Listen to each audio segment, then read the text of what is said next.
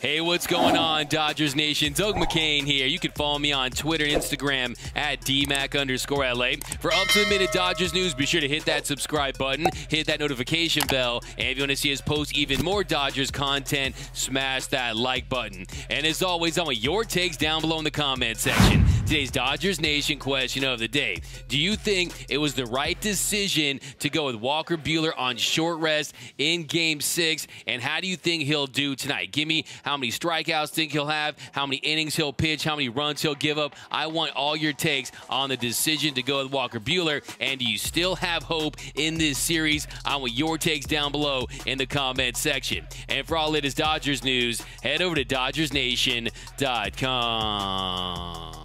Now, do we have a lot to talk about or what? We're going to get into that Max Scherzer update in just a second. But first, it was announced this morning that Walker Buehler would be on the bump for the Dodgers in Game 6. LA facing elimination again tonight. They've gone 7-0 in their last 7 elimination games. And tonight, they've got to go Bee Gees once again and stay alive. And Walker Buehler, he has been that man for the Dodgers in his postseason career. A 2.62 ERA in 75 2/3 innings pitched, but this year he hasn't been the same big game Buehler. So far this postseason, he has a 3.77 ERA, a 1.47 whip. Opponents are hitting 268 off him, 12 punch outs to 6 walks in 14 1/3 innings pitched. And I think that tonight, Walker Buehler, he wants to reestablish himself as big game Buehler. And yes, he is on short rest. And yes, that is a factor, and a lot will be made about the fact that this is the second time in his career pitching on short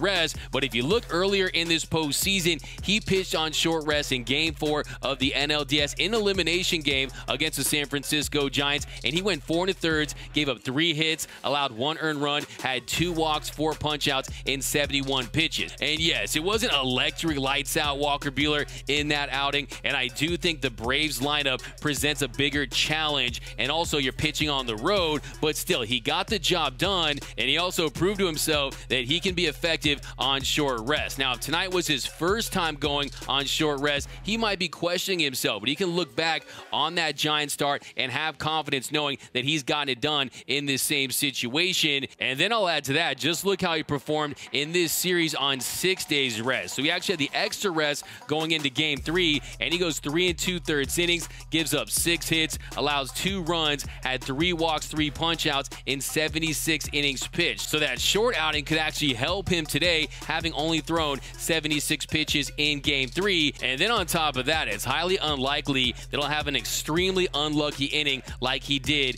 in that game. In that nightmare 4th inning where the Braves were able to score 4 runs, just so many things didn't go the Dodgers' way. From the Austin Riley fly ball that Gavin Lux wasn't able to make the play on, he lost in the sun. It was only his 11th time playing in center field. It was originally ruled a double, and they changed it to an error overnight. And then also Buehler makes the perfect pitch that should have been strike 3 on Jock Peterson. Instead, he was squeezed by Jerry Meals. So if either of those go the Dodgers' way and Gavin Lux makes the catch, or Jerry Meals rings up Jock Peterson like he should have, Walker Buehler would have been out of that inning. Instead, the inning continues, and then on top of that, Corey Seager, he could have made a better play on Swanson's single. So nothing went the Dodgers' way that inning. Nothing went Walker Buehler's way that inning. And yes, Walker could have not let everything get to him. It was clear that he was flustered out there, that he wasn't focusing on the task at hand. You saw he was just missing his spots. When he walked Rosario, it was clear that he was done and that Butane was out of gas. And make no mistake about it, it wasn't Buehler's day on in Game 3. He was missing his spots, didn't have his best command. He was falling behind in the count. He wasn't attacking hitters like we're accustomed to seeing. And yes, is he feeling the effects of pitching a career-high 215 innings regular season and postseason combined this year? He absolutely is. Is the velo down a tick? But I believe in Buehler today. That postseason elimination game adrenaline is no joke. There is no tomorrow for the Dodgers. And also, his last 2 starts combined 8 innings and 147 pitches. That's a little over 73 pitches per start. So I think he'll have enough in the tank to go out there and give the Dodgers 4 or 5 quality innings. If you go 6, that'd be great. But to me, there's no reason why he can't go out there and give you 5 innings of 1 or 2 run ball, hopefully scoreless. I think Buehler gets it done today, and I think the Dodgers, they force a Game 7 because the bats, it's all about the offense. The offense has woken up, and I know they packed those bats.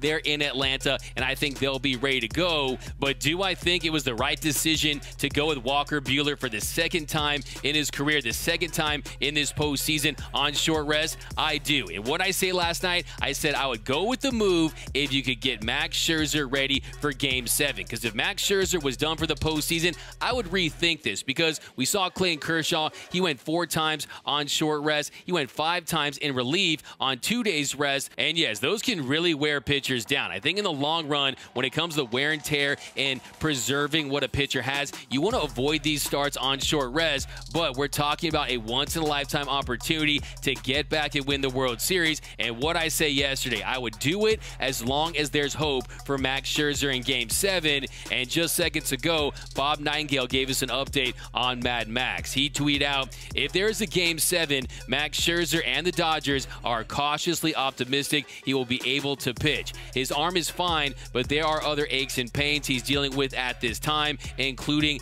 his lat muscles. So that is very encouraging, and it tells me that Max Scherzer will go in Game 7. He's a gamer. He's a dog. If there's any chance he could pitch, he's going to go. We know that about Max Scherzer. We saw it happen in 2019 when he was scratched from a Game 5 start due to a pinched nerve at his neck. He got that cortisone shot, and he was solid in Game 7 a few games later. So I do think that if the Dodgers win today, we will see Max Scherzer in Game 7. And today is all about Butane getting it done and reestablishing himself as one of the premier postseason pitchers in the game. And for me, I think the path for the Dodgers to stave off elimination and force a Game 7 is 5 strong from Walker Buehler, 0-2 run ball, and then you unleash this elite Dodgers bullpen. We're going to see the big guns today, from Alex Vesia to Brusdar Graterol to Blake Trinan to Kenley Jansen. They can get it done out of that Dodgers pen, force Game 7,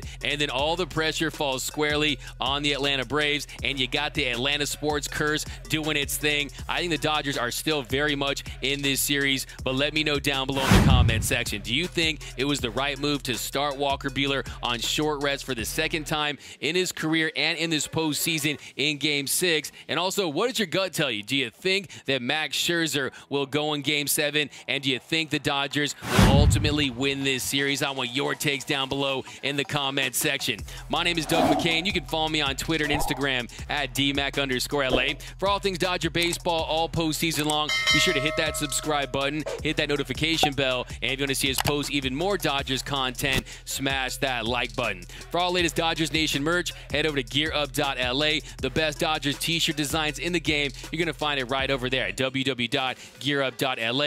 Download the new Dodgers Nation app for my Android iPhone users. For latest Dodgers news, head over to DodgersNation.com. And until next time, think blue, bleed blue, and I'm out.